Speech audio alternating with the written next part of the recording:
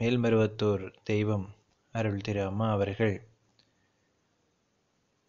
அன்னை ஆதிபராசக்தியின் ஒரே அவதாரமாகவும் இந்த கலியுகத்தில் நம்மை எல்லாம் ரட்சிக்க வந்த கடவுளாகவும் விளங்கி வருகிறார்கள். கலியுகம் என்றால் சனியுகம். சனியுகத்தை சக்தி யுகமாக மாற்றவே சக்தி ரூபம் எடுத்து வந்திருக்கிறேன் என்று அம்மா அருள்வாக்கில் கூறுகிறாள். இன்றைக்கு நாம் பல்வேறு விதமான குழப்பங்களையும் மனசஞ்சலங்களையும் அனுபவித்து வருகிறோம். மனிதனுடைய மனத்தை குரங்கிற்கு சமமாக ஒப்பிடுவார்கள். ஒரு நேரத்தில் நல்லதை மட்டுமே நினைக்கும், மற்ற நேரங்களில் தீயதை மட்டுமே நினைக்கும். பல நேரங்களில் தீமையும் நினைக்கின்றது, நன்மைகளையும் நினைக்கின்றது.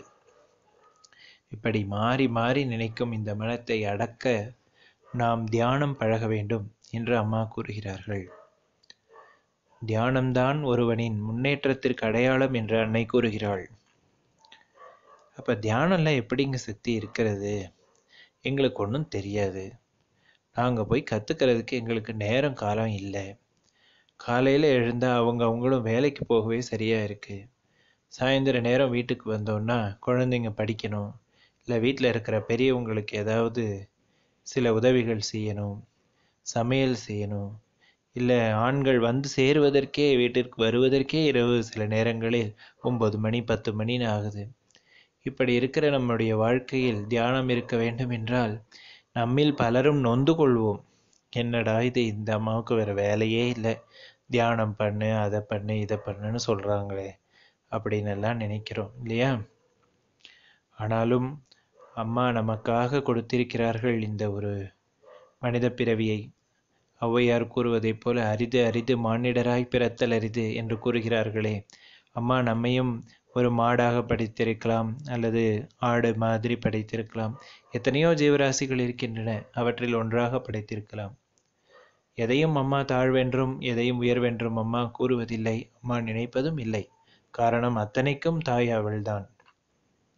ஆனாலும் நமக்காக இந்த ஒரு மனித பிறவியை கொடுத்திருக்கிறார்கள். நாம் தியானம் செய்ய பழக வேண்டும். அது எப்படி தியானம் இருக்கிறது? நம்ம கண்ணை மூடிட்டு ஒரு இடத்துல உட்காந்துக்கலாம், நல்ல இடமா பார்த்து. அம்மா குறிக்கிறாள், நாற்றம் அடிக்காத இடம், அதாவது துர்நாற்றம் வீசாத இடமாக அமர்ந்து தியானம் செய்ய வேண்டும்.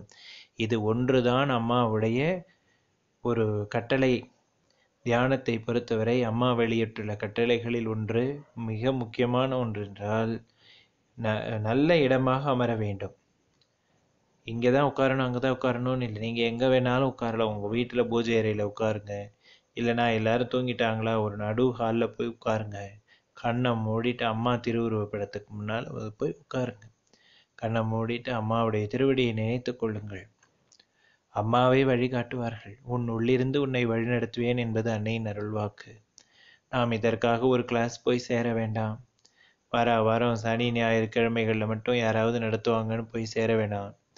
நமக்கு அம்மா தான் துணை. நமக்கு தாய், தந்தை, குரு, தெய்வமாக, வழிகாட்டியாக, உற்ற துணையாக, எப்போதும் நீங்காத துணையாக அம்மா இருக்கிறார்கள். அம்மாவிடம் பக்தி கொண்டு நாம் தியானம் இருக்கலாம். கண்ணை மூடிக்கொண்டு நாம் அம்மாவுடைய திருவடி கமலங்களை நினைப்போம். அம்மா நமக்கு வழிகாட்டுவார்கள். எப்படி இருக்க வேண்டும் என்றெல்லாம் அம்மாவே உள்ளிருந்து வழிநடத்துவார்கள். அம்மா இன்னும் கூறுகிறாள், ஒரு நாளைக்கு 10 நிமிடமாவது கண்களை திறந்து கொண்டு தியானம் இரு என்றும் அம்மா கூறுகிறாள். இது கேட்டவுடன் நம்மில் பலருக்கு என்ன தோன்றும்? வெறுமையே தியானமே செய்ய முடியாது, இதில் கண்ணை திறந்துட்டு வேற தியானம் செய்யணும்மா சொல்கிறாங்களே, இதெல்லாம் நம்மளால நடக்குமா சக்தி அப்படின்லாம் நினைப்போம். ஆனால் ஒன்றை மட்டும் நாம் மனதார நினைக்க வேண்டும், உறுதியாக நினைக்க வேண்டும். நம்மால் முடியாத எந்த ஒரு காரியத்தையும் அம்மா செய்ய சொல்ல மாட்டார்கள். நன்றாக உள்வாங்கிக் கொள்ள வேண்டும். நம்மால் முடியாதுன்னு அம்மாவுக்கு தெரியும்னா கண்டிப்பாக அதை நம்ம கிட்டக்க அம்மா திணிக்க மாட்டாங்க. ஏன்னா நமக்கு என்ன தூக்க முடியும்னு அம்மாவுக்கு தானே தெரியும், நமக்கே தெரியாது. அப்போ அம்மா சொல்கிறாங்கன்னா அது நம்ம நல்லதுக்காகத்தானே இருக்கும், நம்மளால் முடிஞ்சதாக தானே இருக்கணும். அப்படின்னா என்ன செய்யறது? கண்ணை திறந்து தியானம் பண்ணுன்னு அம்மா சொல்கிறாங்க.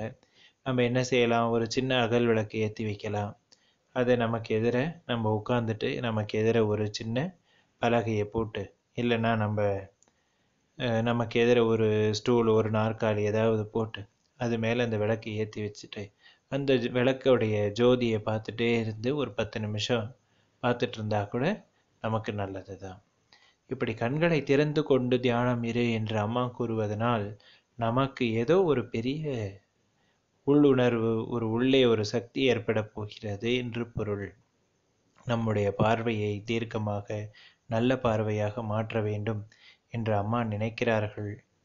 அதே போல கண்ணை மூடிக்கொண்டு தியானம் இருக்கும் பொழுதும் அம்மாவுடைய திருவடியை நினைப்பதனால் நம்முடைய மனமும் தெளிவடைகிறது.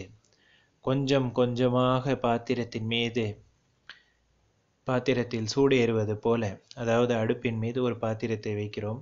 முதலில் பாத்திரம் சூடாகும், அதன் பிறகுதான் பண்டமும் சூடாகும். அதே போல நம்முடைய உடலை அம்மா சரி செய்வதற்காகவே இந்த தியானத்தை மேற்கொள்ளச் சொல்கிறாள். முதலில் உடல் பிணியிலிருந்து நீக்குவாள். படிப்படியாக நீக்கி நமக்கு உள்ள தெளிவு வழங்கி ஆன்ம தெளிவையும் வழங்குவார்கள். இப்படி நாம் தியானம் பழகுவோம் சக்தி. அதாவது ஒரு நாளைக்கு 5 முறை தியானம் செய்பவர்கள் கூடவே நான் இருப்பேன் என்பது அன்னையின் அருள் வாக்காகும். முடிந்த போது செய்வோம். மகளிரை அம்மா சொல்றாங்க, மதியம் 12 மணிக்கு விடாம தியானம் பண்ணுங்க அப்படின்னு அம்மா சொல்றாங்க.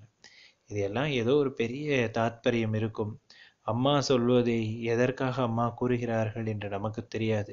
நம்முடைய கடமை என்னவென்றால் அம்மா சொல்வதை நாம் சிரத்தையாக, முழு மனதோடு, முழு நம்பிக்கையோடு அடிபணிந்து, அம்மா எங்களுக்கு செய்ய வைங்கம்மா, நீங்க தான் இதெல்லாம் செய்ய வைக்கணும், நீங்க தான் இதெல்லாம் நடத்தி வைக்கணும், எத்தனையோ நடக்க முடியாத காரியங்களை எல்லாம் சாதிச்சவங்களாச்சே நீங்க தான்மா இதெல்லாம் சாதிச்சு தரணும்னு அம்மா கிட்ட வேண்டிக்குவோம்.